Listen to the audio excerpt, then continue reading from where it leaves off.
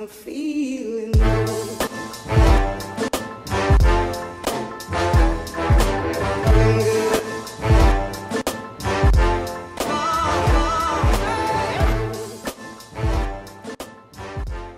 MACDs. So this is another tool that I like to use. So I've seen people use it different ways, but this is how I use it, and I find it very useful when I combined obviously some of my Fibonacci stuff, look at some of the trend stuff, and then add in the MACD trend lines.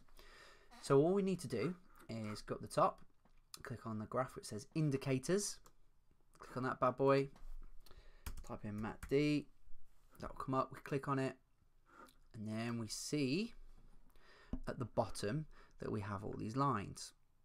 Now what I'll quickly do is just explain what these lines are. So you have a blue line, a red line, and then some red sort of like graphics it looks like, which are called histograms.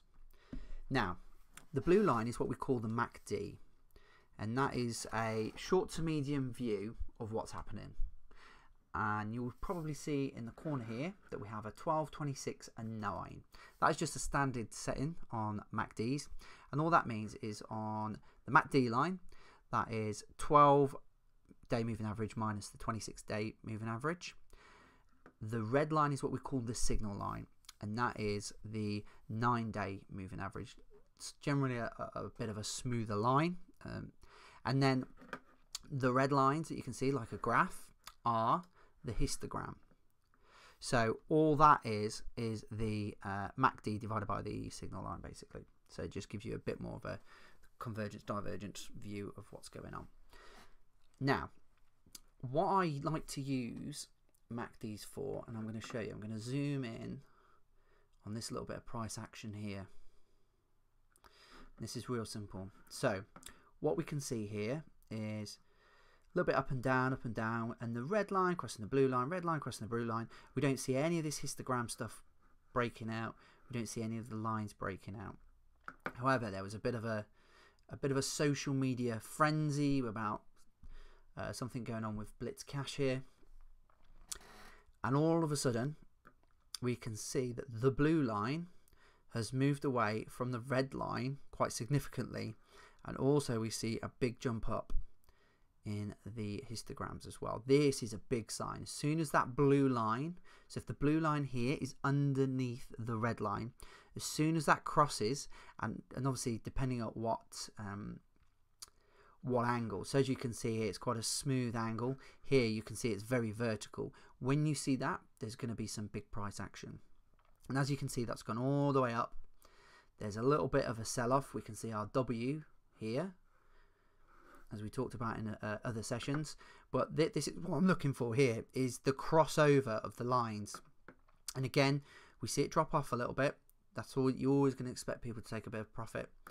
Probably a lot of people jumped out the trade here, and then as they see that line coming back up again, they jump back in the trade as they see it cross over. And again, you can see a massive spike here. I think this went from about $1.20 to $4 or something in a very short period of time. And as you can see, the blue line moves away. The further that moves away, the better the price action. But also you got to watch out for when it starts coming down, and when it crosses over this line, that is the time to get out, because as you can see here, the blue line then crosses and it moves away, and there's this massive downtrend here. If you start seeing that, you need to get out of the trade. So that's how I use MACDs. I use about 3 or 4 different indicators when I'm looking at particular trades, just to give me a really good overview of what's happening. And again, we can have a look at this one here. So let's take that across. Same thing here. We can see, you know, the red line is just above the blue line. It then breaks out. Again, you can see these little jumps here. And again, when that blue line is above the red line, it's all good.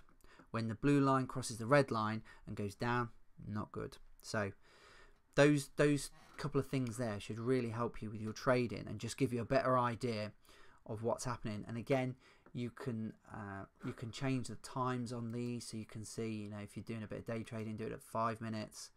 and you're going to see some more crazy patterns, but you can really see, you know, the difference here in terms of what's happening. But again, you're looking at those big patterns. I normally look at it like on an hour basis, drop it down if I'm day trading, but an hour would normally be my standard view on these, maybe 4 hours depending on what I'm looking at. So hopefully that's helped, and also will give you a good indication of when to jump in and jump out of trades. If you liked today's video, please leave a like or a comment. You can follow us on Twitter, Instagram, or check out the new ICO Discount Club website, where you can check out all the new ICOs, great discounts, and also prize giveaways. As always, I hope you got great value out of today's video, and I'll catch you on the next one soon. I'm feeling low.